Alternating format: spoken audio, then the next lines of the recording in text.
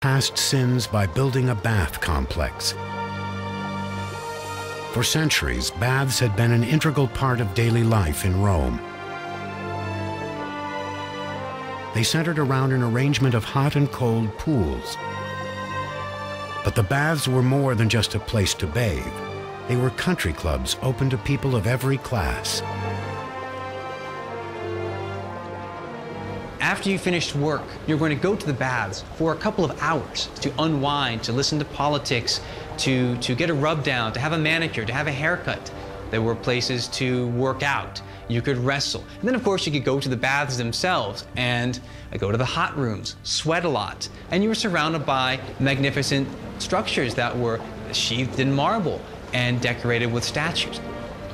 And they were for the benefit of the average person. This was not just a structure for the rich. This was for the average Roman citizen.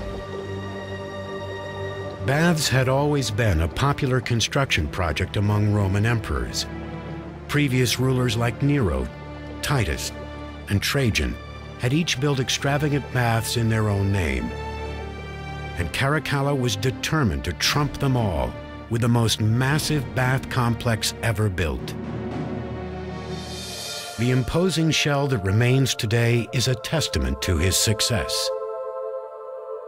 As you can see from what remains all around us, there was a series of giant rooms in which there were swimming pools the size of Olympic pools. There were bathing pools at different temperatures, private bathing rooms, and areas where people could mix and mingle.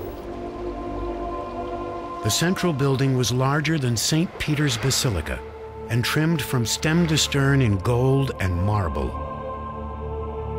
Its floors were covered with intricate mosaics, fragments of which still remain. Surrounding the main building were open spaces for track and field events, separate buildings containing libraries, shops, restaurants, and even brothels lined the perimeter. The complex could comfortably accommodate nearly 2,000 Romans at a time.